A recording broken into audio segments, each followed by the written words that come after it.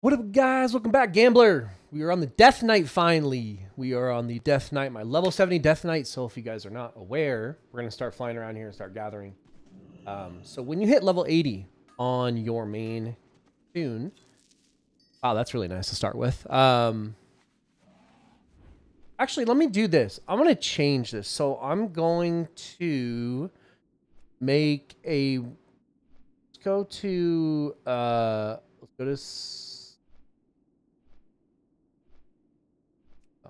how do we do this? Create new window. Gathering. You guys can see what we just got. So I know I have two ways to track this. So you can see up here. This is actually only. So I have two things. I want to be able to. So let's go to settings. I apologize here. So let's go to chat say.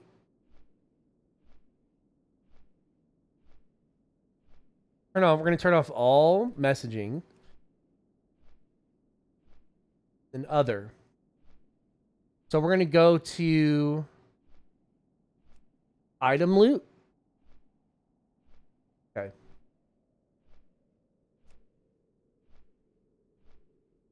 And then we're going to pull. We're going to have this like right here. So let's restart this. So I know you guys couldn't see. Okay, we're going to restart this. So we're going to start this again. So this is actually tracking our ore and Eternals, but it did not track. So on that mining node I actually got a gem. We can open the bag. Actually, go like this. So let's really organize this real quick. So kind of scuffed. I apologize, but we're gonna go like so. I should have removed all the junk out of at least all of the mining junk out of my bags, but you know, we're learning. This is the first, like I said, video with the Deathknight. Let's see if any other. So we will keep this bag open. Keep this bag open. Okay, you guys can start kind of see what we already have in here. So getting back to this, Deathknight, obviously a little bit different than the Druid. Deathknight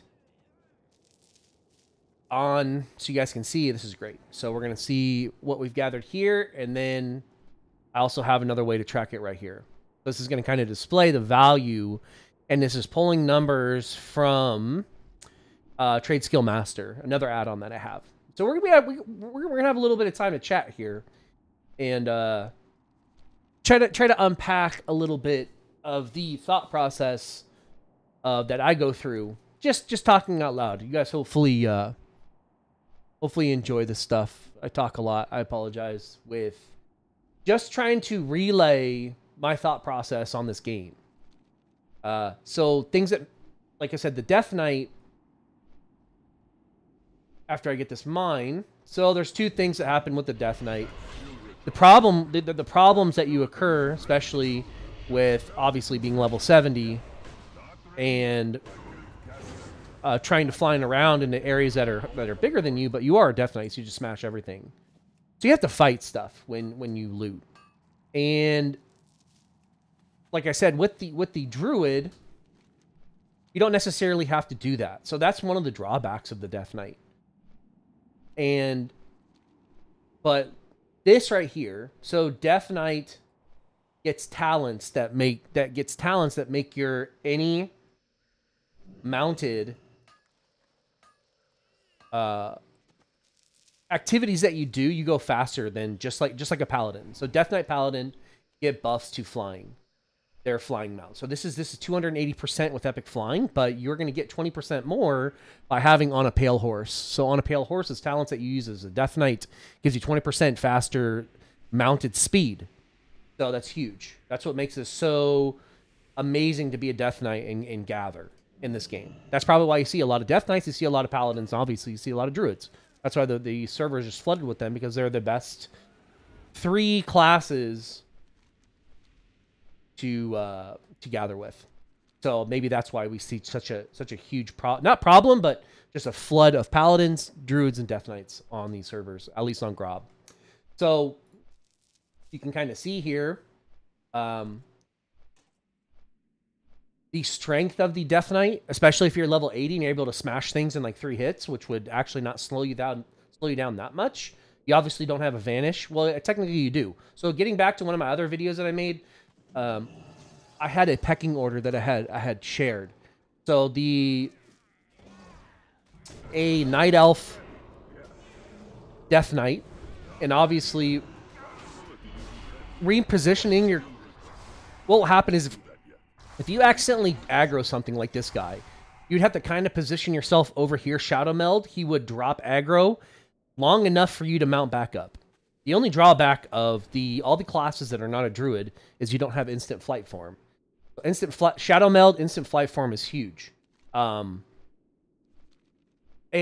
I'll get in a later video when I'm doing Dragon Blight again on the druid, I will share there's certain spots that you can pretty much only have a druid with Shadow Meld and instant flight form to get in and out of for mining and herbing. Like this Galrukren's Rest is one of those areas.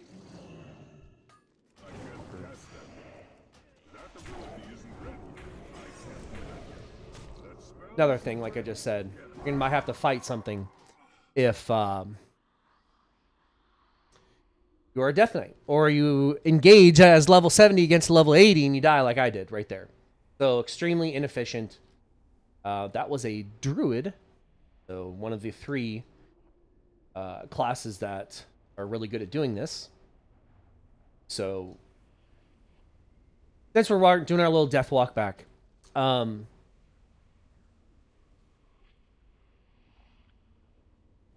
I'm showing the Death Knight just because of this is just motivation to show if this is your off guy. So like I said, this guy's only level 70, so there's going to be drawbacks to doing this. You know, you are flying around faster, like I'm flying around faster than my druid. But the drawback is I got to fight stuff, and I can't Shadow Meld, and I can't instantly get back on my mount. So, obviously, and then you fight somebody that's level 80 and you die. So, just like in Shalzar Basin, you run into this. You run into these, a lot of, like when I'm playing on my druid, I see a lot of people that are level 70 out there. Level 71, level 72. That should not be in those zones, just because the mobs in there are too high. So here's another example of having to fight stuff at level 70 because you aggro them because you have such a huge aggro radius because things are higher than you. That guy was level 72, I'm level 70. But you still get the mine. So, but the thing about, so this route that I'm taking right now is one of the 4 routes that I use for Cobalt. Okay. Sometimes it's good out here. But the problem with this route, and I'm not bashing the route is amazing, but you instantly leave Dalaran, and most people, like, yes, like want have wormholes. People set their hearths into other locations where they want to be gathering. But for the most part, a lot of people that want to come out and go do Cobalt instantly head south and head into this area. So this is just an overlapping issue that you run into trying to gather in this area, just because of the fact that you're just going to get a lot of people that are either flying towards Grizzly Hills or Howling Fjord, or they're flying towards Borean Tundra from Dalaran. There's just a lot of overlap here, which I'm not bashing the area. This area is amazing, but this is just a hub for, like I said, a lot of overlap with everybody else that's doing the same thing as you, which is gathering. But this area in itself is, I found, probably, like, I'm not giving away all my tips and all my thought processes on everything that I do. But this area, I just don't think people think Cobalt when they think of Dragonblight. I think that they think of like the starting zones of the area, and Dragonblight is not a starting zone of this expansion. This is like the third or fourth area that you come to when you are leveling, or you're thinking of places to quest. Because typically you're like, okay, like this is a new expansion, this is a new blah blah blah. Where would I go to get the starting ore or herbs or and people just I think in general people just get stuck in that mindset. They don't think of efficiency. Not all people. I mean, some people. Not all people. I'm just saying I think the average person does not get in that stuck in that same mindset of, okay, I'm thinking the fourth zone in the area is the best place to get the starter materials or starter gathering materials from professions. I just don't think people think that way. So we're gonna do my little. Obviously, I'm sharing my route. This route is what I do for Dragonblight. This route is more drawn to my druid. So obviously, you know, reflecting here and talking about the druid for 2 seconds, engineering is also used in this area. So there's a lot of gas clouds out here as well. So I just have some overlapping an overlapping route with doing both gas clouds and mines at the same time. And like obviously just passively these overlapping things happen anyways, but I just do this route just because of especially with the Deathknight and the Druid, the gas clouds that come out of this area are not as valuable as Shalzar Basin. Shalzar Basin you get your primal fires from, or eternal fires, excuse me. But this area is still good to pick up. I mean, any Eternals that you get are going to sell. You know, if airs are going for 15 gold a piece, if fires are going for 25, if water, earth, and shadow have just tanked to the point where like it's almost vendored prices, like it's insane right now. But I mean, you're still going to make a little bit of profit off of some of the Eternals, but I just feel like that's why the strength of just mining in general is just like the other 3 videos that I posted while my Druid, which is Shalzar, is just so strong. It's so strong for obviously not only mining but engineering. So this is me a little bit of, let me I know I'm kind of all over the place just because I'm trying to be somewhat efficient and kill stuff and engage with level 80s, even though I'm level 70. Should not have done that, but you know what, whatever. But yeah, these are just some of the routes that I take. So you guys just saw my Dragonblight area, a route that I do. There's obviously, you guys can see, Borean Tundra is massive, and so these are the 2 starter zones, and Howling Fjord are just massive for mining. And this is actually what's fascinating. I was thinking about this before I started recording. There's just so much more strength in obvious. Okay, so let me take this back. It's very strong to have both gathering professions on a Deathknight or a Paladin. But it's just a full-time job to have to switch between herbs and mining every 2 seconds. So this Deathknight does have herbalism as well, and it's leveled up. I have my herb bag. You guys can see it right here. I've done constant herbalism on this guy. You know, just especially out here. So this area that I'm Howling Fjord is massive for gold clover. You can come out here and get like in an hour, like 7. I mean, if nobody else is out here, 7 or 8 stacks of gold clover, selling for 20, 25 gold a stack. So like the profitability has gone up just because of the fact that ore has gone down so low, of actually starting to utilize herbalism just for the raw herbs that you get from doing this profession, turn around and flipping them. Like, Frost Lotus is just not I just don't know. I don't know if the amount of Frost Lotus that is being pumped into the economy is just not going to outweigh just, I mean, it might during, if Ulduar's out, maybe if TOC is out and everybody's still just non-stop using flasks for raiding, like having so much content that the amount of flasks being used is going to drive the price up for Frost Lotus. Because I remember back in the day, Frost Lotus was one of the most profitable markets that I farmed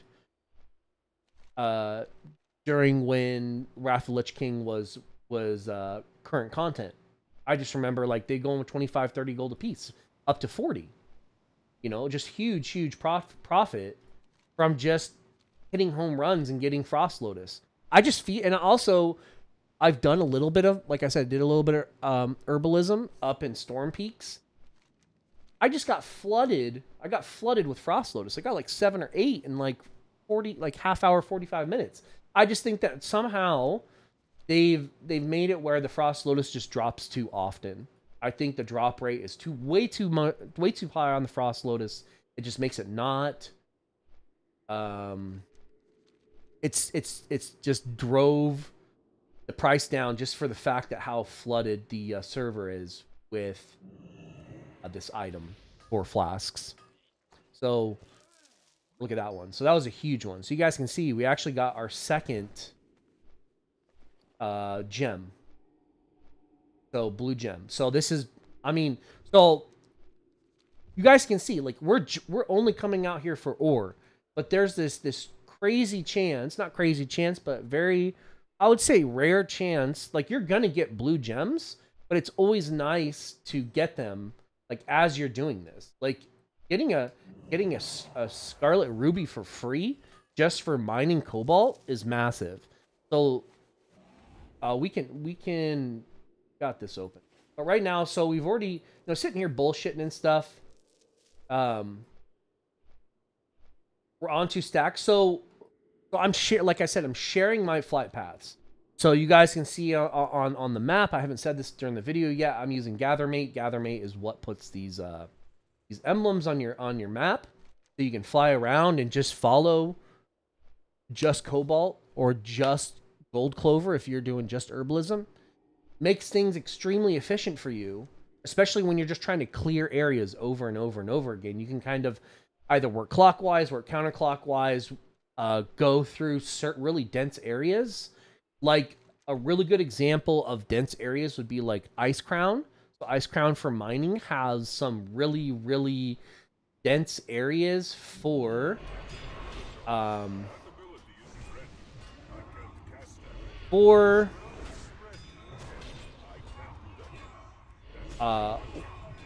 they have like 10, 12, 14 nodes in an area of ore that can spawn.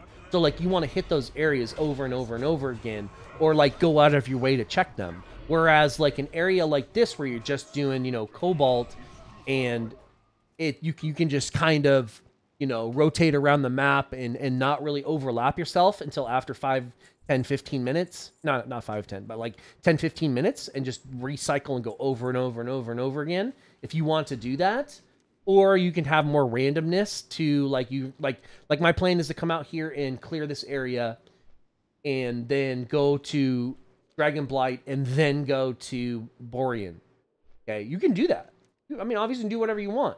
Or you can just stay in one area like this and just going, like, work clockwise. Go on the outside, work on the inside, go on the outside, and just hit this and nail this over and over and over again. Whatever. My advice, so my advice is to stay in the same area that you want to farm. So, right now we're going into, like, it's almost been 3 weeks since the expansion came out, and I've obviously done Cobalt over and over and over and over and over and over again. Okay, I've done Serenite for probably, I don't know, I've probably gathered like 400, 500, 600 stacks of Serenite.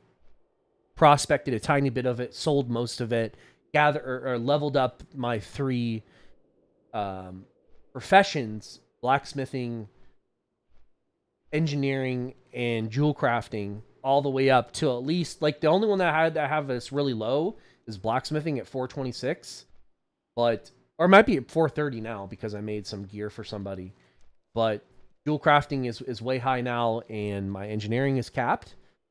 So I've used a little bit of my, and then turned around and sold so much of it for profit. So like these videos that I'm trying to share my thoughts and some of my routes and just some of my thought processes going to using Deathknights in certain situations and using a Druid in certain situations. It's just, you know, I don't know. I thought these would be helpful for some of you that are like, wow, like how is it that you made 40,000 gold in like 3 weeks? Well, the main thing that I was doing is mining. Like one of the only things I was doing is mining. Legit selling Cobalt ore for 100 gold a stack on day 3. And now it's down to about like 25, 28 gold a stack. Serenite was selling for 100 gold a stack on day 3. And now it's down to like 24 gold a stack.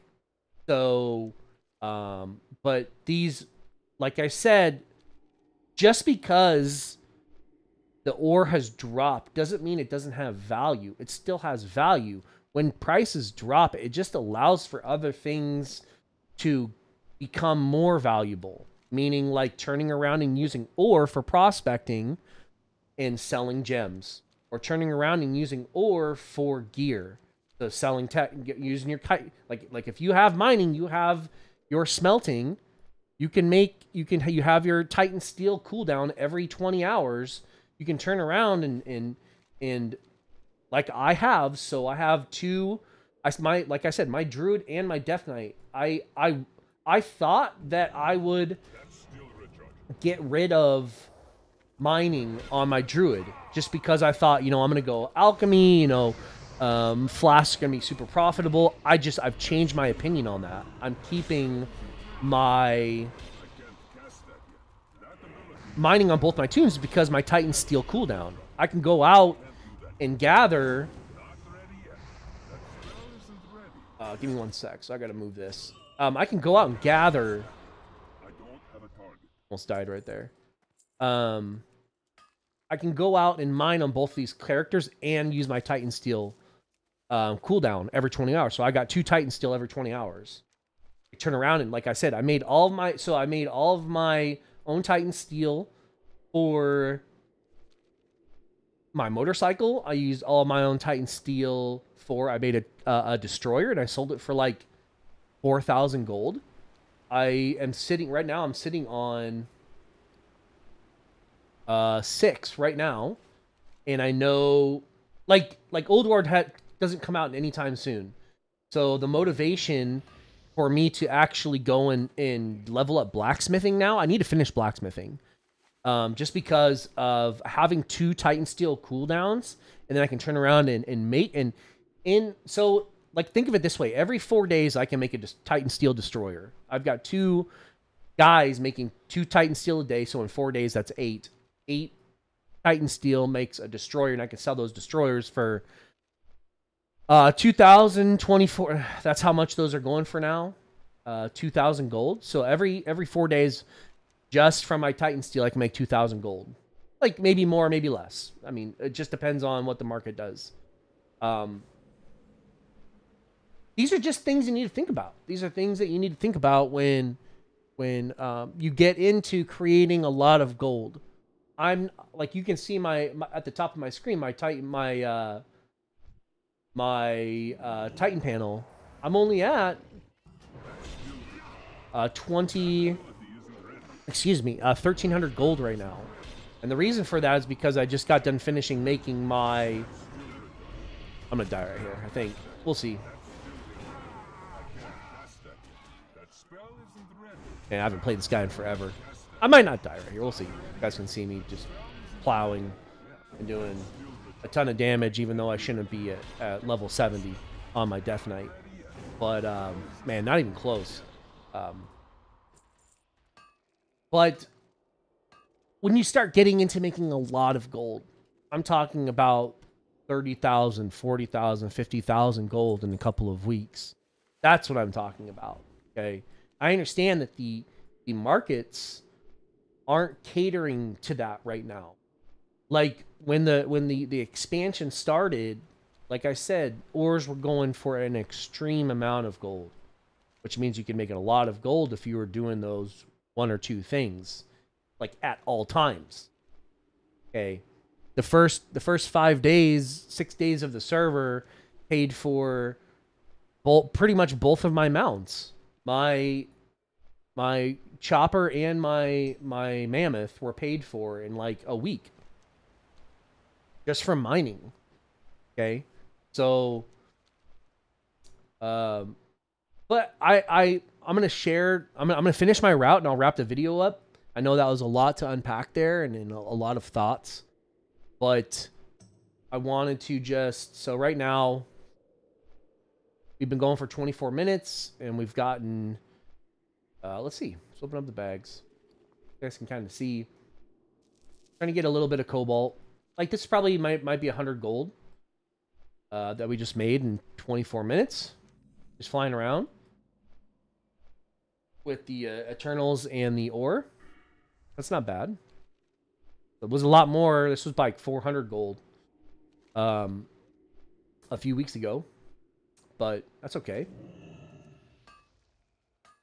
You guys can kind of see working clockwise, going through the middle, and then now like I'm back on my route. So I'm gonna go over here real quick and we'll wrap the video up. So we started over here. So if this is so look at this. It's already respawned. So these were down when we first flew over here.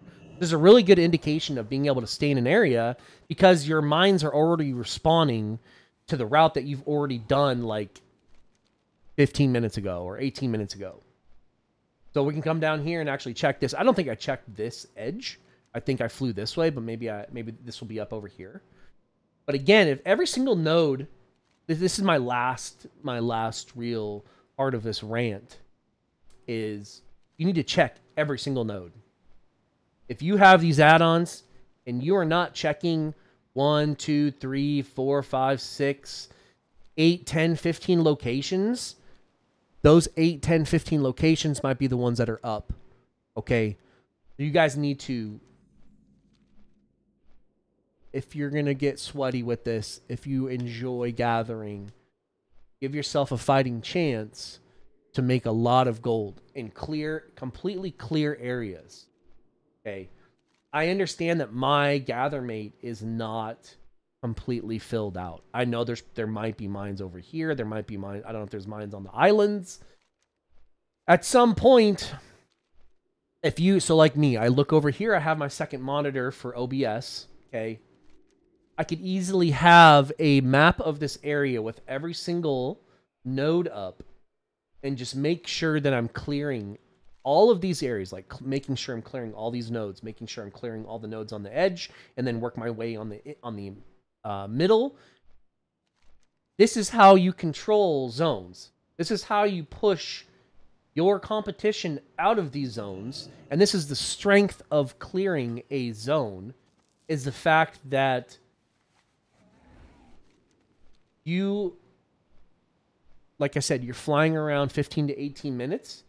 You are re-picking back up on the things, the nodes that are respawning right behind yourself. If this area was completely bare, like right now, like if on the last 10, 15 minutes of this video, if I was getting no mines, or there's no nodes up, I would be like, holy crap, this area is just, for whatever reason, there's like 5 people out here mining. It's not profitable at all. I would go somewhere else. I'd go try, I haven't done much Grizzly Hills, okay?